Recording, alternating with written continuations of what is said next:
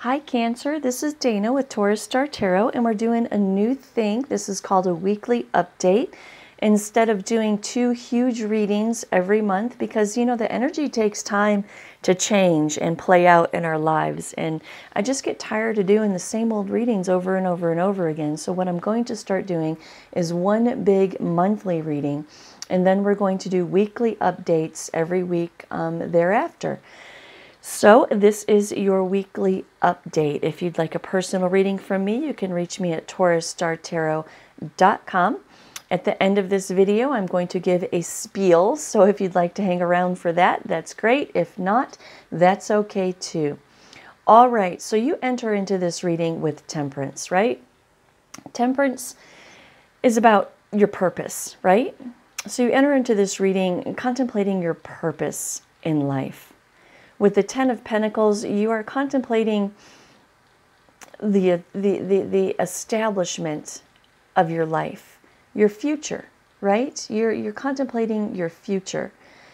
You're contemplating the purpose of your future. Judgment comes in and says that you've made a very, very big decision in your life, a decision that changes the trajectory of the direction in your life, right? You used to be one way, now you're going to be another way. This decision is to cut out some form of commitment in your life.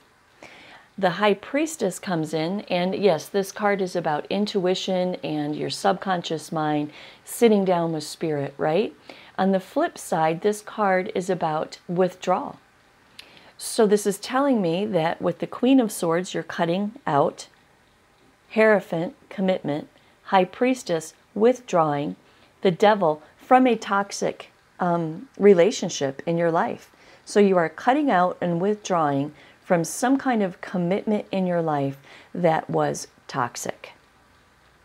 High Priestess, I just want to throw in there, is about secrets as well. So, you know, you may have found out some kind of a secret or something, but nevertheless, you are cutting out some kind of toxicity, some kind of toxic commitment in your life.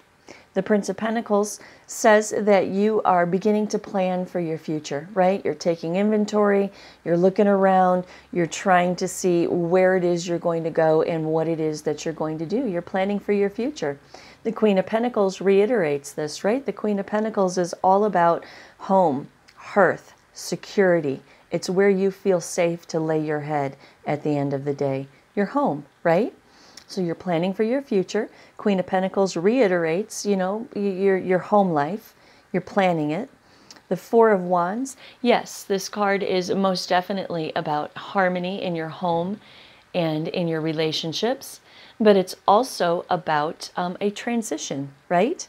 So you're transitioning from this toxic type of situation right there, that toxic commitment, planning for your future, thinking about your future, planning for your future, your home, right? You're transitioning. The World card comes in and says that there's been a completion of a cycle in your life. You are closing one chapter and you are beginning a new chapter with the World card. There's been an integration of all of the thoughts and emotions that went along with the cutting of a commitment in a toxic relationship, withdrawing, right? You've integrated all that, you're processing it, and you're about to step off into a brand new chapter of your life. The Four of Cups comes in and tells me that you're contemplating and reevaluating the Nine of Cups, everything that makes you happy. What are your wishes? What brings you comfort, happiness, and satisfaction in your life, right? Because that's what you're planning right here. That's what you're thinking about. It's the transition. It's the new chapter. What is it that brings you comfort, happiness, and satisfaction? What are the wishes that you have for your life, right? Justice comes in. Justice only appears when there's been an injustice, right? This is fairness, truth, cause and effect, right? What's the cause?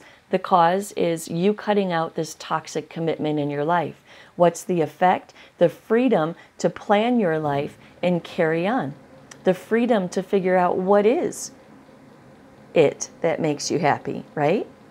The Ace of Wands comes in and says that you're about to start a brand new, powerful, creative, inspired beginning in your life.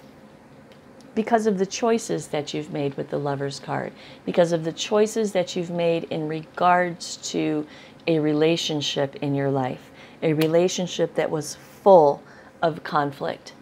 On the flip side of this Five of Wands, it's an increased focus on goals. So it's a dual purpose card, right? You're getting justice, cause and effect, right? You're receiving justice. You're about to start a brand new beginning because of choices that you've made in regards to a relationship in your life that caused a lot of conflict for you. But now you have an increased focus on goals. And there's the Eight of Pentacles. That is the card of achieving your goals, right? This is a card about engaging, working hard on something and trying to gain mastery.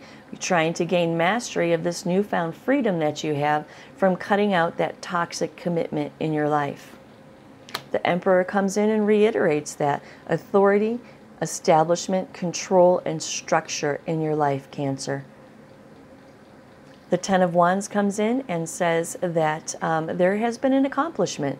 You have accomplished this new cycle, right? You've accomplished this. You've made good choices, and there is light at the end of the tunnel for you, my friend.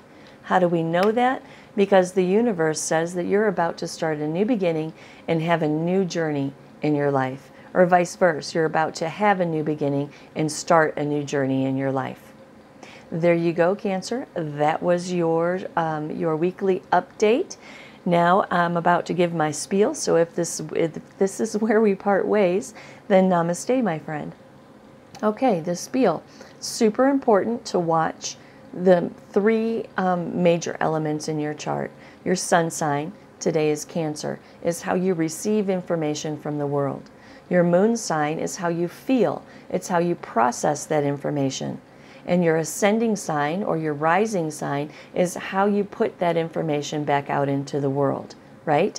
So it's important to know those three signs and cross-watch those, not only for yourself, but if you're watching for somebody else, cross-watch those signs in their chart as well, and it will give you a much more comprehensive view of things that are going on in the lives of the people you're watching for or yourself, right? It kind of fills in the holes and takes away the ambiguity of a general reading, right?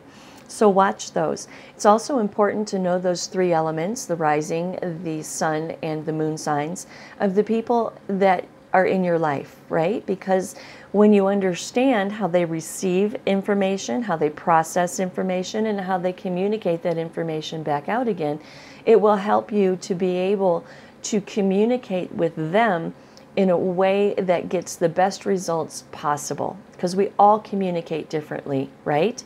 So just for instance, I'm a Taurus. So if somebody communicates something to me, the first thing I'm doing is processing it as in, how can this benefit me? How can I make money off of this? How does this improve my state of being? And then as a Pisces moon, I process it with a ton of emotions, right? How does this help everybody? Does it hurt anybody? Is there a way that I can use this information to make the lives of everybody around me easier, right? And then as a Pisces rising, I spit it back out as a Pisces as well. So it comes in as a Taurus, it's mixed in, Taurus is mixed in with the Pisces, right? And I come to a decision and I spit it back out again as a Pisces mixed with Taurus, right? So if you can figure that out, it will help you to communicate with the people that are in your life, right? Alrighty, well there you go. That was the spiel. If you want a personal reading from me, just for you, just for your situation, you can reach me at TaurusStarTarot.com, and $40 will hook it up for my YouTube subscribers. Namaste.